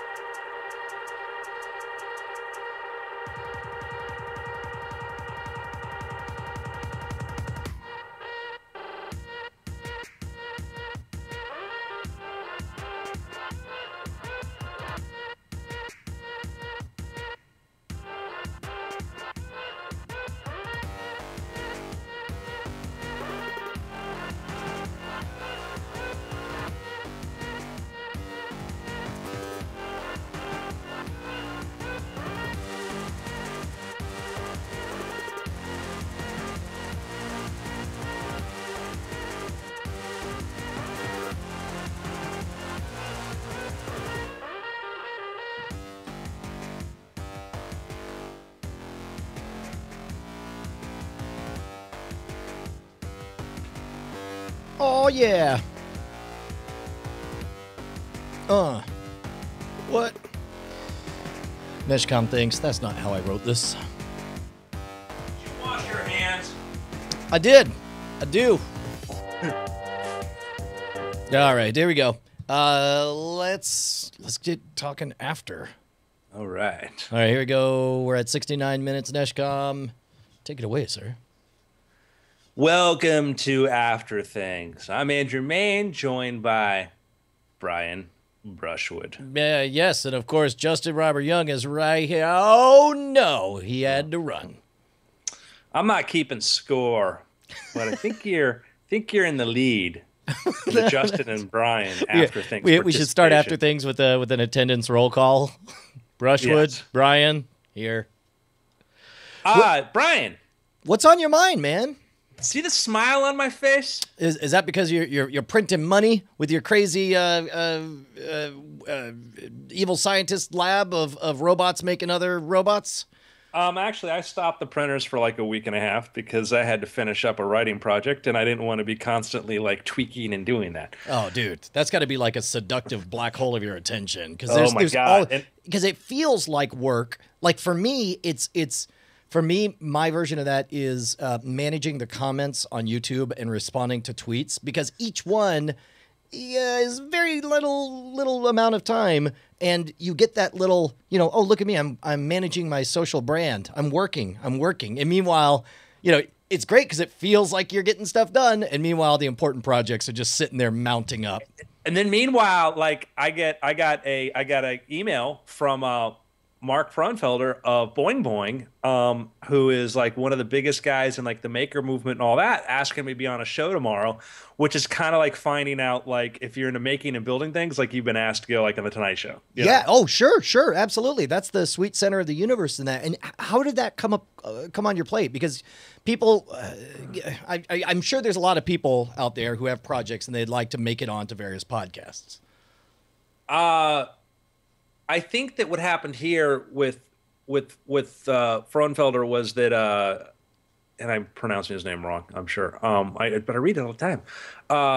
I know we have a friend or two in common, and I think it may have just been that my name came up a couple times. But it happened totally organically, huh? You told her I just out of nowhere. I just hey, email. I'm like, oh wow, That's amazing. But that's how I'm smiling. I mean, I'm smiling because of that. I'm smiling. You know, I'm smiling, Brian, Why? because once we finish this podcast, I'm gonna get in my car. I'm gonna go to my favorite foot massage place. Get my foot massage, maybe a little shoulder massage, all on the up and up, guys. Okay, so you know. And then I'm gonna get myself a barbecue sandwich. They get this really good barbecue sandwich at Spring Street Smokehouse. Okay, they got this like melted Gruyere cheese that goes over. They drizzle it on there. It is amazing. Like Andrew, that's conspicuous consumption. Why are you so happy about that? Maybe you're happy because it's such conspicuous consumption. Or maybe it's a little victory lap. Uh-oh. What happened? What victory are you celebrating? Maybe I finished a book. What? And I don't mean listening to a book or reading a book. Yeah. You're like, why didn't you make that your pick? I finished the first draft, mind you, of a children's book, a middle grade story I've been working on. Oh, right, like a young adult thing. Yeah, I mean, more middle grade than young adult. And like, I will go into the differences at some point if if anybody wants to hear that. But it's been a passion project. I had to take a sideline to go finish Name of the Devil. By the way, you can pre-order right now on Amazon. What's the release date on that? Name of the Devil is July, and I'm going to tell you a little. I think I may have mentioned this before. We're going to have like a little Name of the. There's going to be an Angel Killer short story coming out featuring Jessica Blackwood before then. Oh, that's great. There's the cover. Oh wow, they did. My publisher said that we were going to do a cover reveal. I guess they did. I stole it. I'm like, I scooped them. That's hilarious. I got to ask about that. Like, remember we talked about doing a whole social media cover reveal? That's hilarious. That is hilarious. The paperback has not that. Yeah, that is hysterical. So anyhow, you can pre-order that, and actually, it's actually been doing the pre-orders on that. It's actually really. I mean, it's not like a great number, but it's actually. I'm surprised that it's well. So doing. now, we talked to Scott Sigler about this for like what it takes to get on New York bestseller lists and all that stuff, and apparently pre-orders it's like a rubber band snapping on the day of release, right? So it's like pre-orders. It doesn't matter if you pre-order a month in advance, a week in advance, a day in advance. The day it's released is when all the pre-orders are executed, and it shows up on that day, and hopefully rockets up to number one, right?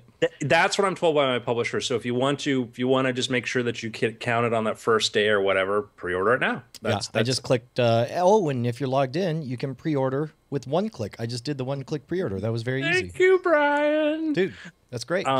Appreciate it, everybody. So yeah, that's as far as I know. But anyhow, I just finished this kid's book. It's a full-length novel. I'm excited about it. It's got a character that I really, really, really, really love and hold dear to my heart that I can't wait to share with other people.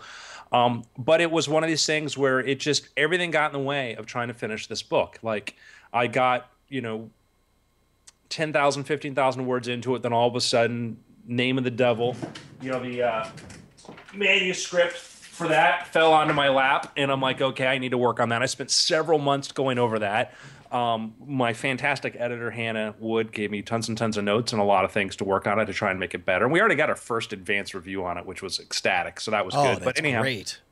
So then I had to go do that, and then that was a long process to do that. And then after I did that, then I had to do a second round. I got a little writing, like, oh no, we need to do this, find this other check of it, right? I'm like, okay, do a little more writing, and then then all of a sudden I get, this is like the galley version of Name of the Devil that I had to go through there. And do you hit a point where it's just hard to want to read your words again? Oh yeah, I mean, I joked that because I can write a book in a week, but like to edit it takes 3 months, which maybe tells you that I should spend more time writing them.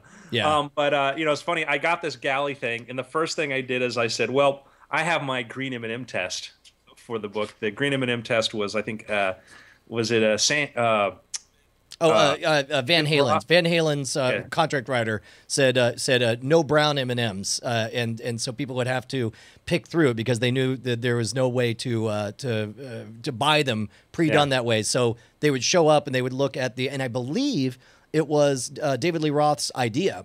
Because they knew that if there were no brown M&Ms in the jar, then everything else was likely to be not a total there's a crap way to show. tell, like, did they read the fine print?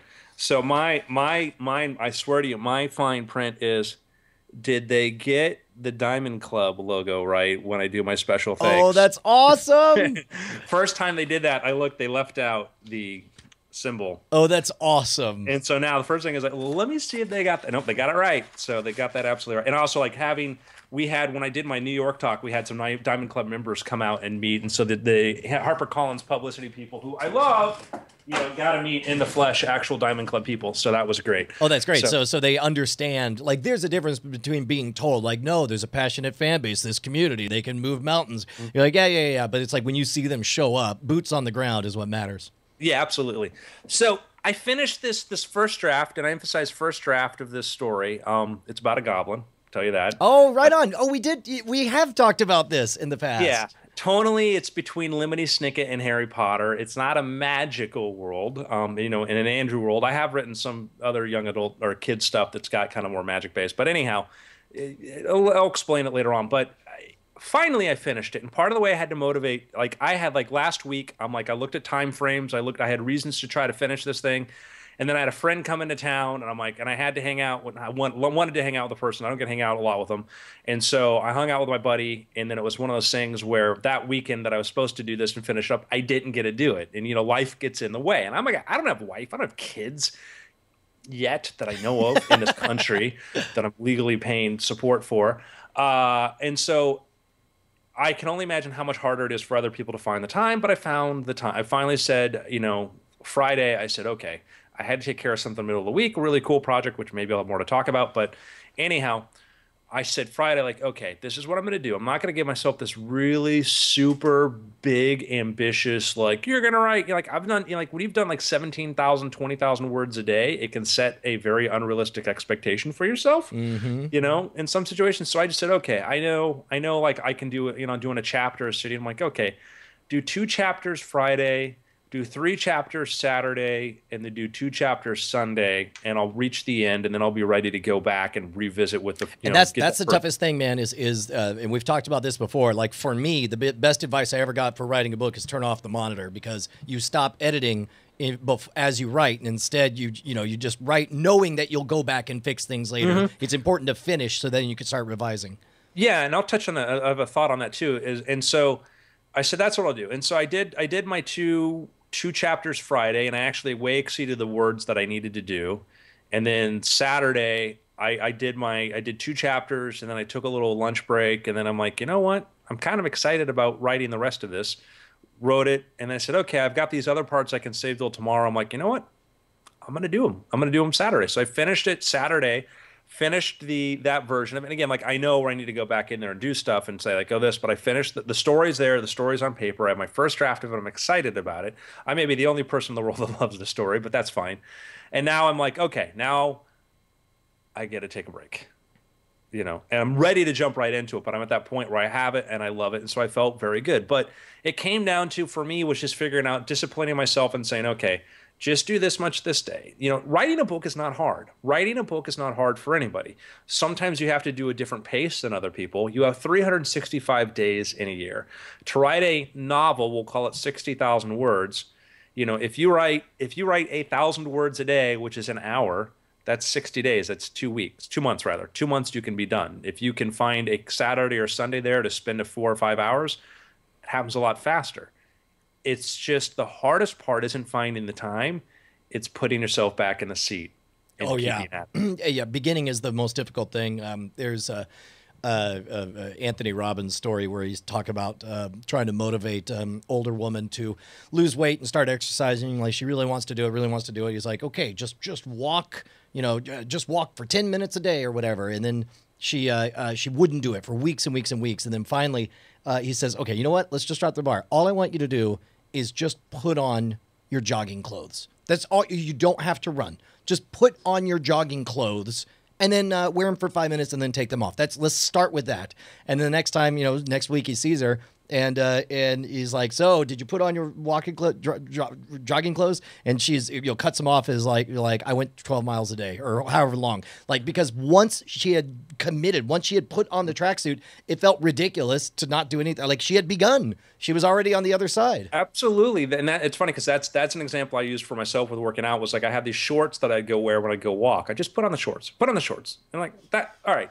And that's as we've read more and more about why we're motivated, you understand so much. Like when you have to make 8 decisions about something, you just lose your resistance and you want to avoid it entirely. And when we think about a task and we think the enormity of the task, we give up. If I said, Brian, go save the world tomorrow. Where do I begin? Right. Yeah. I'm like, Brian, just be nice to people. Say hello to one person tomorrow. Oh, well, that I can do. For me, it is I need 3 things. Aside from my master plan of where the book is going to go, I need to tell myself to sit down, open up Scrivener to a blank page, and then with that chapter, have a clear idea of the conflict and have some sort of starting hook. Where does it start? Where is the center to begin this thing from? If I have those things, it's super easy. Everything flows. I stop writing. I reach hesitations when either I'm a little bit, the map is too fuzzy and I don't know how to get to where I need to go. The solution for that is just jump ahead. That's always the solution. I've had that happen several times. I just jumped ahead and I went back. Just draw a box and write something happens here and now we're there. And often you find out you don't need it. Often you find out that, maybe you need a little bit of just a clarification, but often the story can be even tighter because you didn't waste that time connecting things, which often in movies, it gets tedious because like, yeah, we know this part here. We know what's going to happen here. So one is I just say, okay, if I have my plan, I have that, sit down, open up Scrivener, which I write in, open up that page, start with that. And if I'm stuck trying to figure out the right way into it, I get up, I go for a walk, and I just tell myself, all I have to do on this walk is just figure out, what's the center point of that scene and the conflict and where it ends. And then, boom. So, feeling very happy right now. Of course, I will go through the normal. Speaking of which, I'm sure you want to edit it, but if you're looking for someone who might want to test read, I don't know, maybe a 11-year-old girl who reads everything voraciously. Maybe she's on her 6th lap of The Hitchhiker's Guide to the Galaxy because that's her new assignment at her school. I don't know if I can handle that well of an informed critic, Brian. I don't know if I'm telling you, she will chew it up in 2 days. And in fact, what I should do is not even tell her that it's yours. Yeah. We'll see. Yes, I'm nervous about that. Terribly nervous. Yeah, no, she's the demo, and she is. I mean, she'll. I don't know. She would probably. I'd love to know, what is she like? What books has she liked? Oh man, she'll give you that list.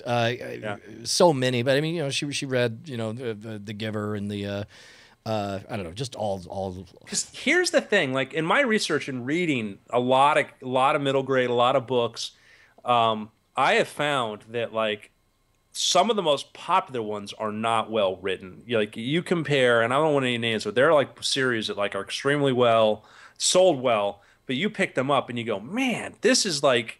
I think Harry Potter is very well done. I think J.K. Rowling really grew with her writing. And I've read other stuff and I go, wow, the plotting is just all over the place. This is really written for a 12-year-old boy. Just to throw this thing here, this thing here, this thing here, and it doesn't hold up. And there's a reason why kids talk about this book and not adults and stuff. And so it's all over the place. And that's the thing that has me like, man, it's curious. It's a interesting. Now I'm going to talk about, you mentioned before the idea of, preparing yourself for going back to it and redoing it. And that is absolutely important. Writing is not a get-rich-quick scheme. Writing is not a, let me just do this, then walk away from it. And that is where bad writing comes from. And I would have people often go to me like, take a look at this. And I'm like, no human should be looking at this yet. Nobody. Like, why are you like, there may be something good here, but there's so much awful that, you can't see it and you have to prepare. And sometimes people just give up on it and they're like, oh, you find the value because I've given up on it. Well, nobody will.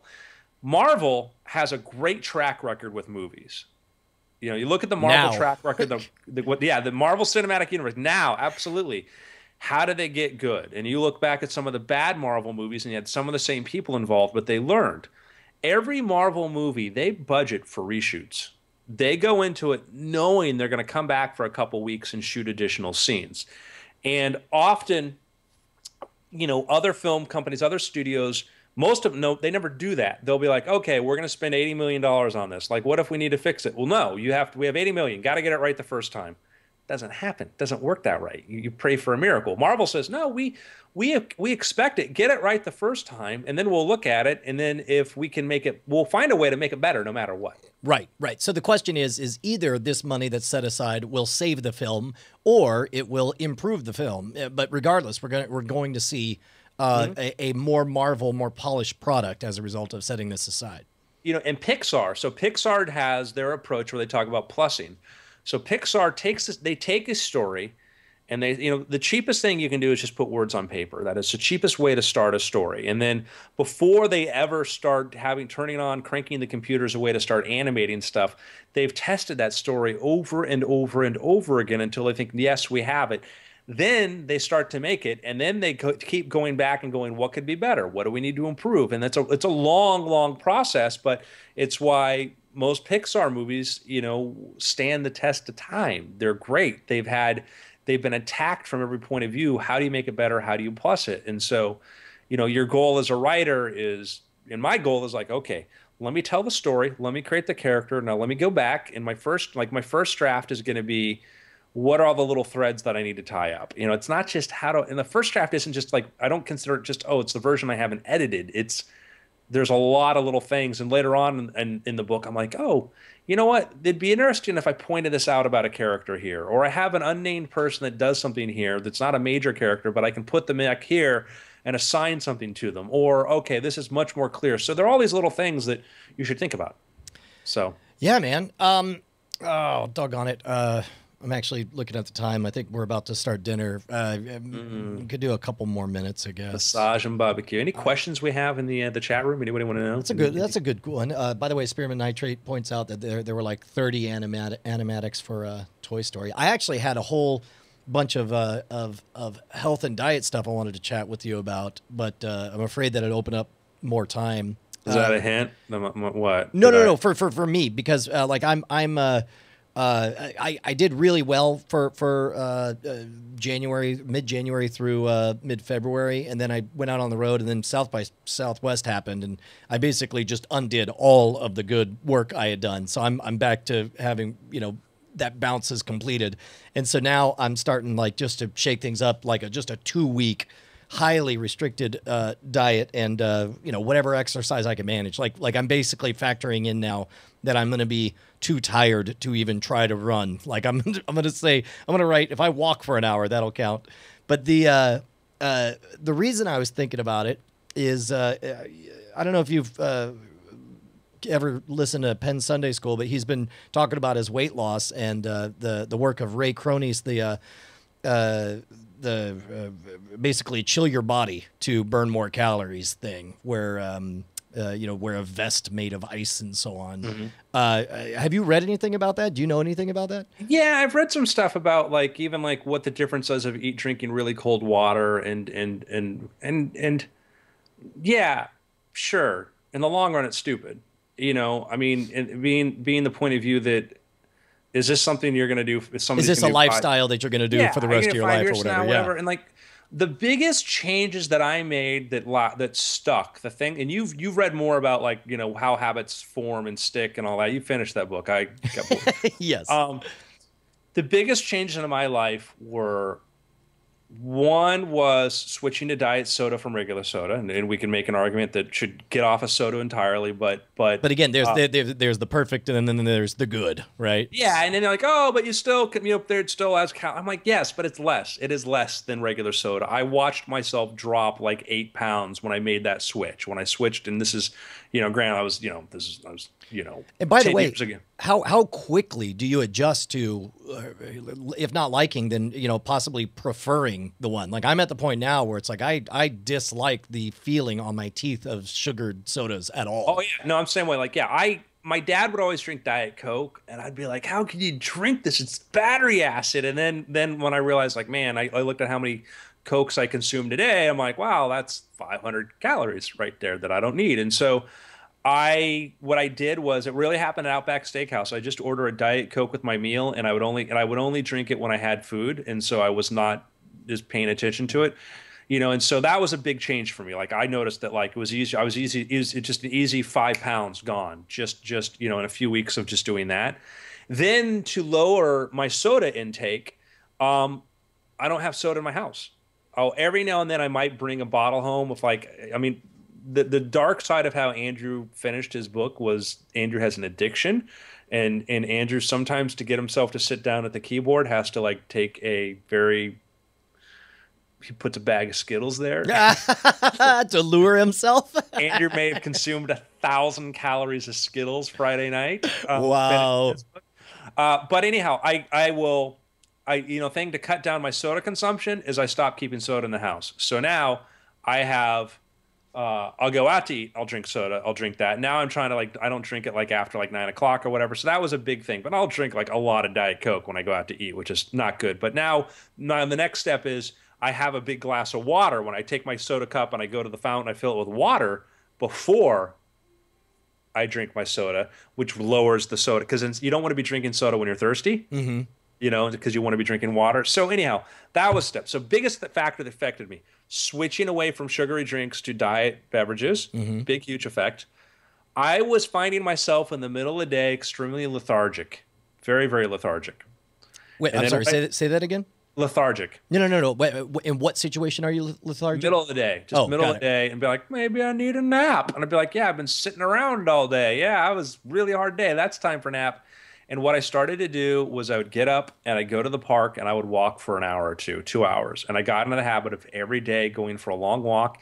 It did wonders. One, for my health. It was another 5 or 6 pounds was easier to keep off doing that. Was boom. That solved that problem.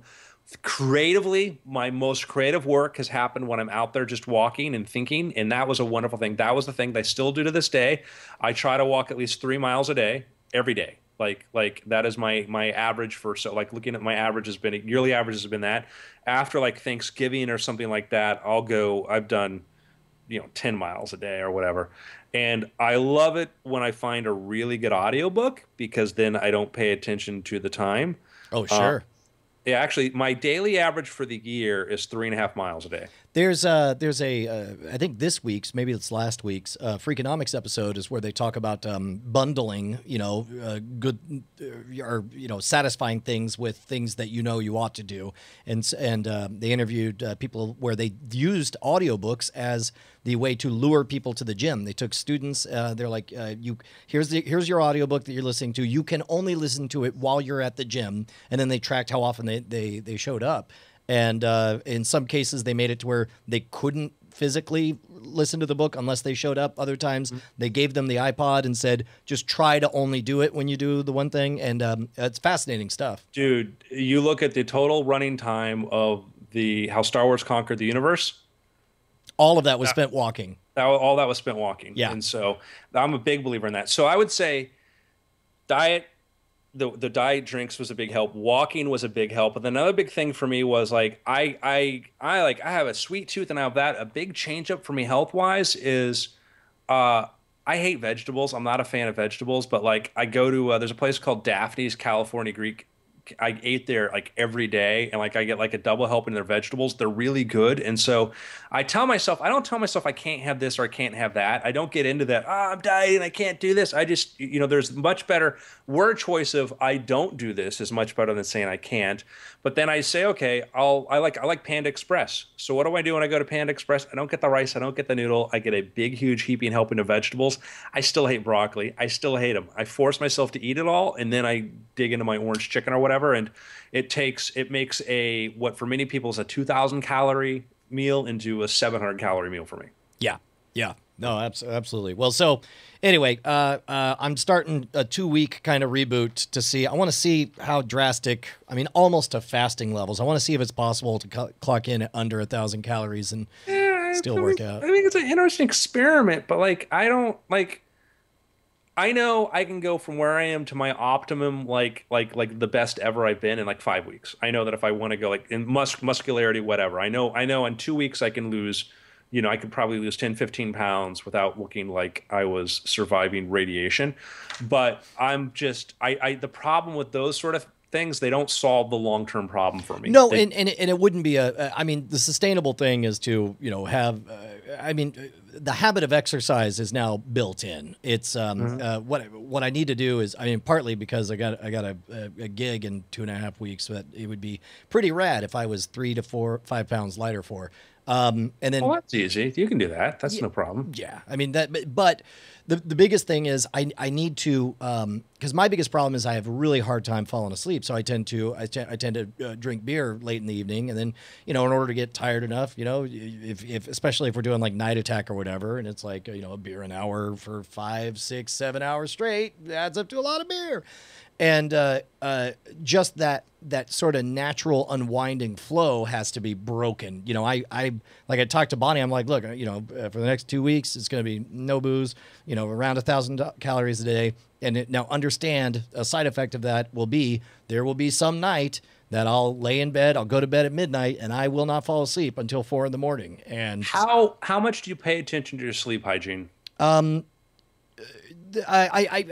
lot. I mean, part of the problem is it's inherently difficult to do the things that we know are associated with sleep, because what matters is you should have regularity, which is difficult when 2 nights a week I've got live streaming things, and occasionally there's an on the road show where it's like, and when you come off of a performance at 10:30 and you pack everything up, and now it's 11:30, you finally make it back to the hotel, or you finally shut everything down. You can't just be like, and now let's go to sleep. So it's like it's inherently variable. You know about the whole no electronic screens and all that yeah, stuff. Yeah,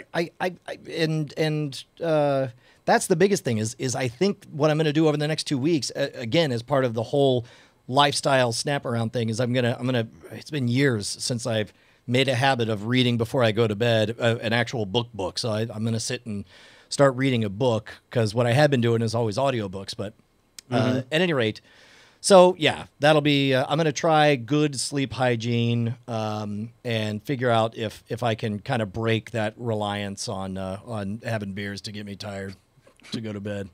Sounds like a good plan, Brian. Yeah, for a whole bunch of reasons. Brian, I see a book in the writing. How I stopped drinking beer and everything was awesome. Yeah, not so many beers to go to sleep. Yeah. Yeah. No, and if anyone hasn't had insomnia, man, it is brutal. I mean, it is. I am very aware that is not a healthy lifestyle choice. But if it cuts 5 years off my life, but I spend more of it sleeping well, then that's fine. It's like it's sitting there, especially when you get your head caught in space, like laying in bed, especially when it seems to strike when it's most important for you to get good sleep. Like, I got to get up. I got to sleep. And you can't. And you're just caught in that loop. It's miserable. If it's not the caffeine that keeps me up, it's the stress about like, oh, have I got everything figured out? And like my reassuring thing, my safe place is I get up and I go look at a spreadsheet. Oh, really? Like to let you know that everything's all right? Out, projects, income, all that sort of stuff. I'm like, okay, I know this is working on. I know I'm doing this. And like, yeah, no, I know I'm worried that, what's going to happen in March of 2016. I need to be worried about, what projects are going on there. But sitting down, going to look at my spreadsheet and going, okay, this is here. I need to be sleeping right now, and that's the thing I often do, is because you get that panic at night because you're like, oh my God, you're worried about and that's part of the reason that I want to do this, kind of really intensely for the next 2 weeks, is because there's nothing that's hypercritical. Like if I do have one of those nights where I can't fall asleep until 4 a.m., I could put a note on the door, and Bonnie will know to do her best to let me sleep in until 10 or whatever to get that sleep. Yeah. No. So I don't know. We'll see. We'll see how it goes. I'll report in next week. Yeah, I didn't go to bed till 6 this morning. God, so jealous. Kids changes all that. No, not that I just was just that. Finished the book, and then I don't know. Maybe somebody had themselves a big piece of red velvet cake and a chocolate chip cookie. You and I have very different vices. Yeah, I know. Igloo, that's an interesting theory on how you go to sleep. And I always thought, like, man, I want to see the clinical research on that. Right on. All right. Well, hey, speaking of food, I believe there's some waiting for me downstairs. All right. Goodbye, y'all. There we go. Saving this. Do we have an episode title or? Oh, I was thinking we should call it Weird Things Max Landis. Wait, somebody had a lava tube joke they made. We can call it Tubular. Tubular.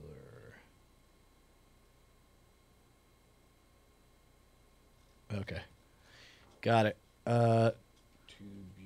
We should call the After Things Cross Fat. Cross fats. I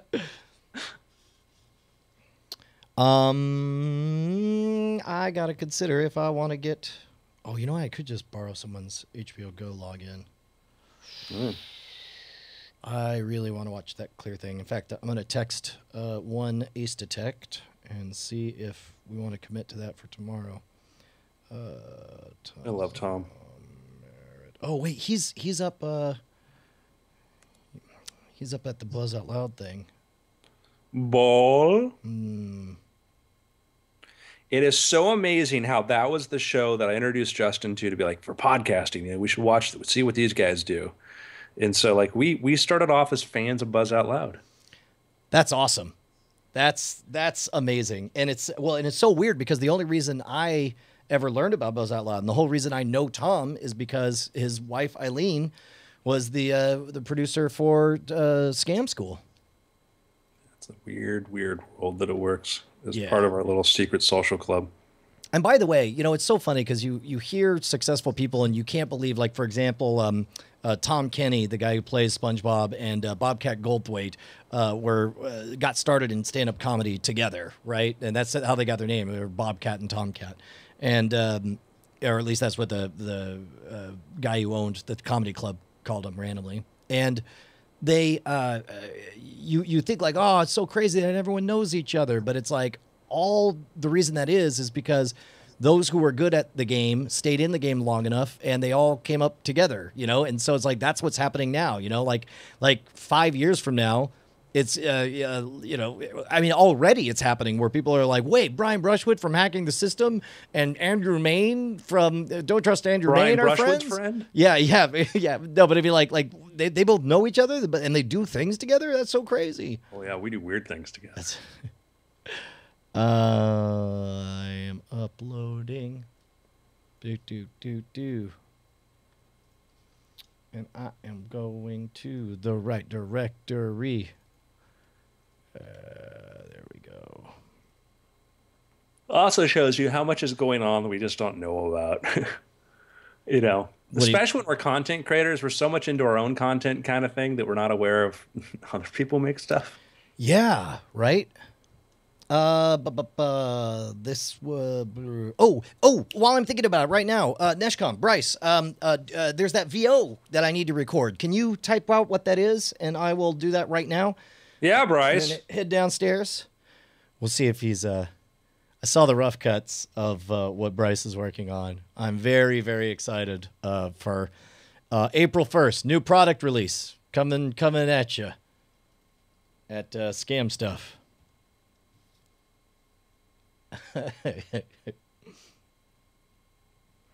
You guys will get a little bit of a preview. You'll get an out of context wild line. No, don't let them hear the line. Okay, I'll do it off the. I'll take us off the stream. In fact, here, yeah, we'll go ahead and shut down the stream right now. Thank you to everyone who hung out with us. You guys are awesome and will remain so for all eternity. Bye, guys. Roger Moore is being criticized for what they thought was a racist comment about Idris Elba playing Bond. Wait, so he just said like it doesn't fit? He doesn't. Well, number one, it says, when asked for his opinion on rumors that a black actor would portray Bond, the 87-year-old actor, all right, full stop, he's 87, all right? He said that he made some comment about Cuba Gooding years ago. I thought James may be played by Scott, Welshman, Englishman, but I think he should be English, he continued. Nevertheless, interesting idea, but unrealistic. And then everything. Wow, that is the most mild inflammatory statement I've ever heard. Well, there is a weird, like, there was the guy that was the one of these British detective shows, cozy, that takes place in the middle of nowhere, and